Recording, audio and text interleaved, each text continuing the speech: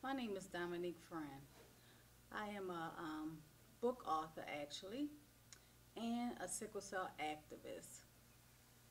I want to introduce you to something that's really dear to me, and it's my book Sickle.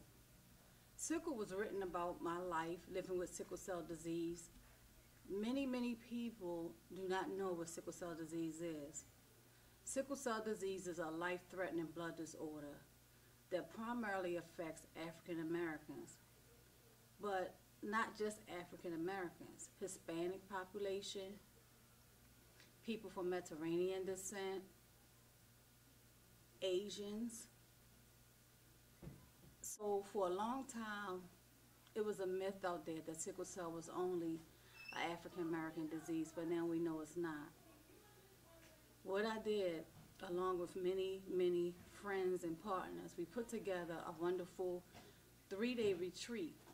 My lungs have been affected from the sickle cell disease, and often I can't breathe. When I, laying down flat, I can't breathe.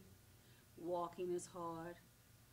I just really want you to pay close attention to what we go through and to please change your view of sickle cell disease.